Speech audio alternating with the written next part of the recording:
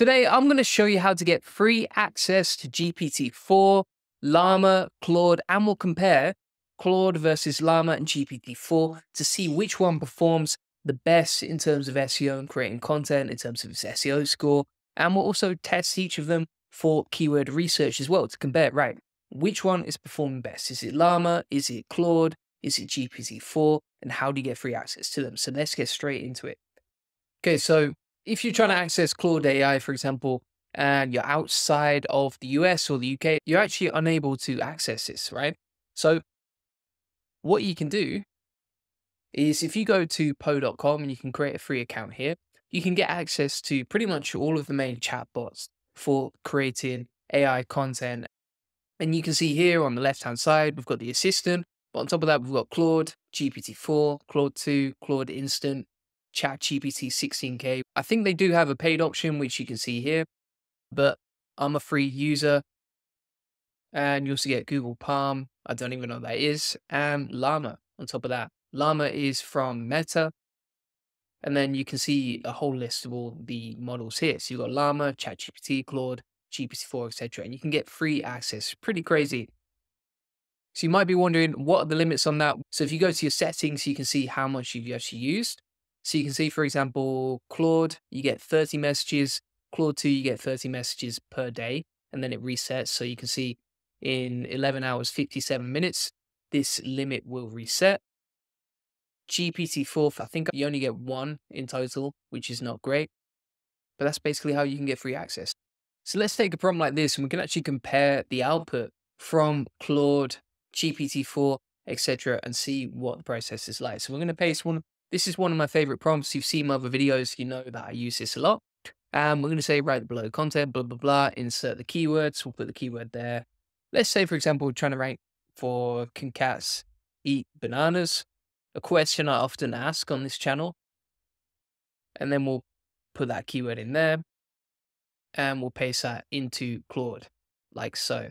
And you can see it's actually creating the content. I've never used Claude before, but this is interesting because you can see it actually creates the content with HTML.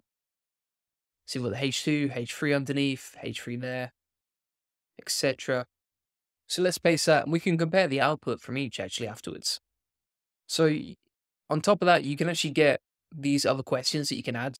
So you could say, right, can cats eat other fruits beside bananas? And then it will create a H3 section like this, some bullet points, etc. So you can actually make your article longer and longer just by clicking different options underneath the main option, which is quite interesting.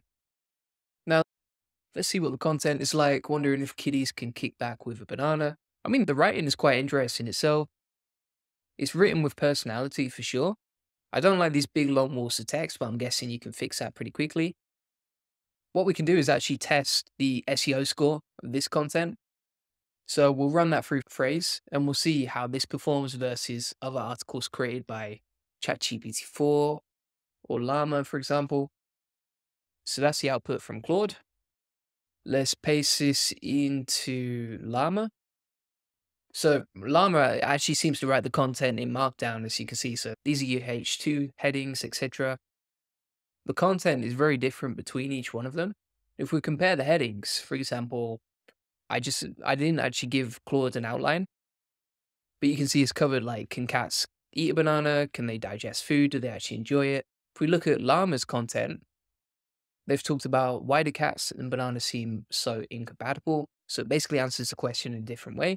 Evolution of cats in their diet, domestication, etc.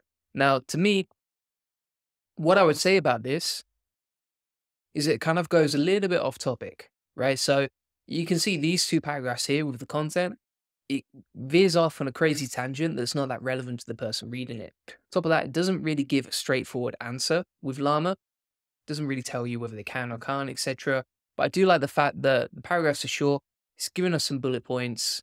It's formatted it nicer. It's written it in Markdown. And it's probably done it a bit better than Claude in that respect. So we'll pop that into our Google Doc like that. And let's check GPT-4. So as you can see with GPT-4, you only get one message per day with GPT-4. You're not going to get a lot. So you have to make sure that prompt really counts. Get the best bang for your buck, basically. because it's a one take Drake and there's no going back from that. So let's have a look at the content from ChatGPT4. I mean, all of the content is not bad, right? I would say if you actually gave these models an outline to do and create content around, it'd probably be a lot better. But overall, it's not bad. Let's see if it answers the question. So it doesn't really get straight to the point, which is the problem there. If we have a look at this paragraph right here, it's okay. It's not bad. And then it finally answers the question right.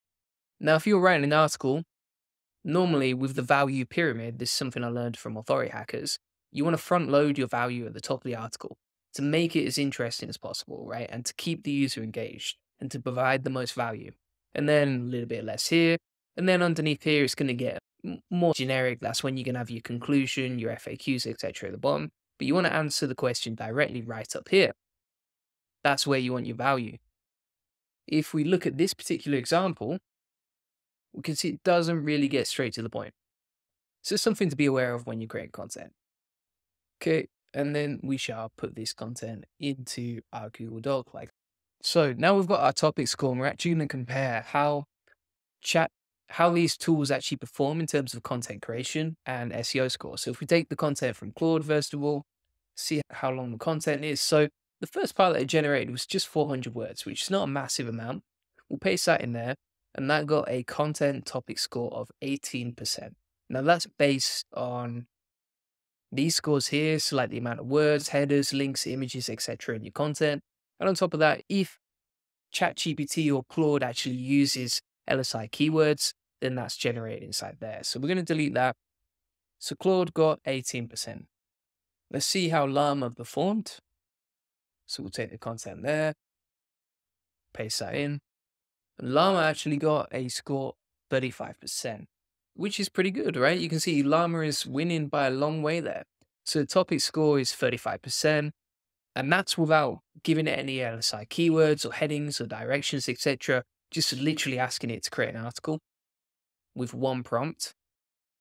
The word count is actually longer with LlAMA. It's included more headers, etc. Not bad at all. And probably with a lot more direction, it would perform better. Let's see how GPT-4 performs for content creation. So that got a measly 14%. So in terms of content creation, LlAMA is winning by a long way, Claude is behind, and ChatGPT4 is even more behind. Now what we can actually do is generate a LSI optimized article based on what our competitors are doing on Phrase.io. And then we can put that into Poe and see how they perform, right? And potentially would write more optimized content. And if you use that, let's see, let's just try it with Claude. We'll try 100K, for example, paste that in.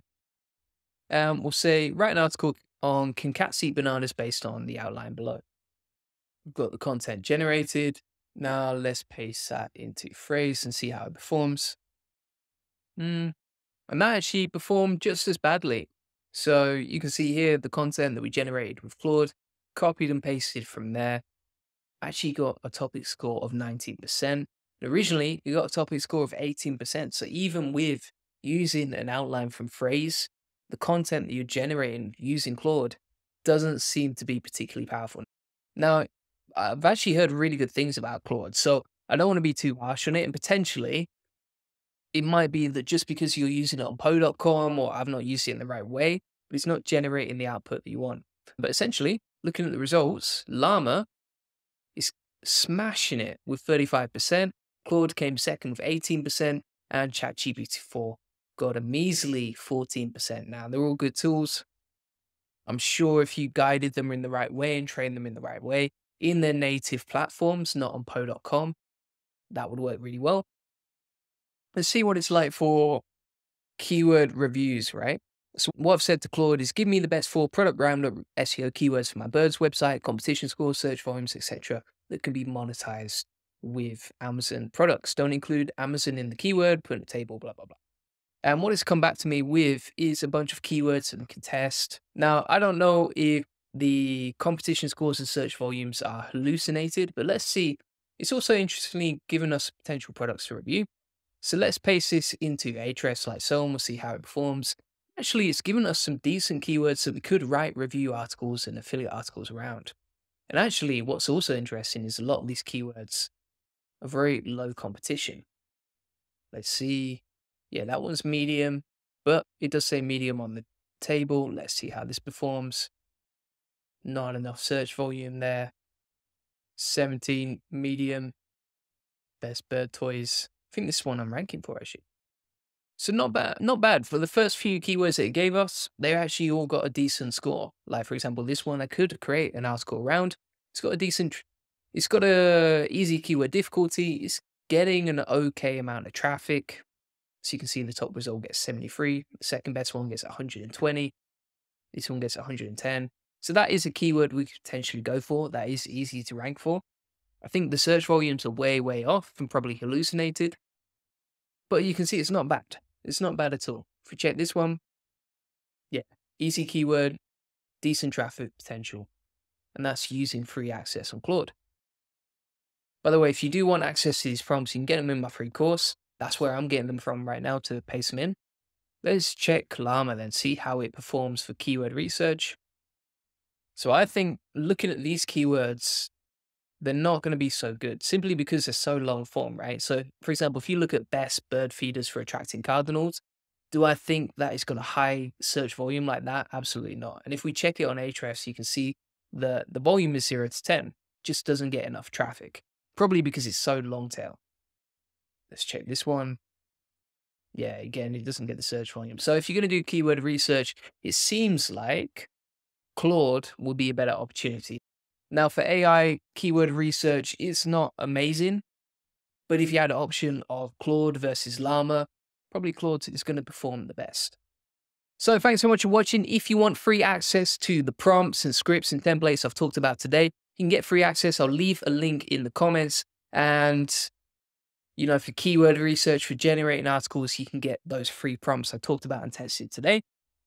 If you want a free call to discuss how to get more leads, traffic, and sales from Google to your website and to grow your business with SEO, then feel free to book in a free strategy session. I'll leave a link to that too. Thanks so much for watching. Appreciate you. Bye.